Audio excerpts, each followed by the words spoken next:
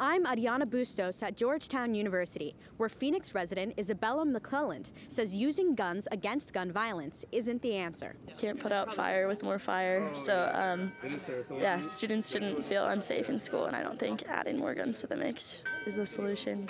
McClelland walked out of school today with hundreds of other Georgetown University students and thousands of high school students across the nation to demand new gun laws. Student Zach Fagan had a personal connection to the event.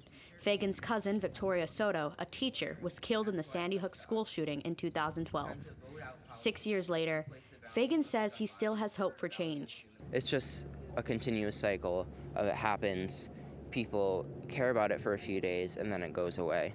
But I think this time we have seen this movement last longer. The event here lasted for 17 minutes in honor of the 17 victims of the Parkland shooting. Student Amanda Shepard, who helped organize the walkout at Georgetown, says passion about gun violence will not go away.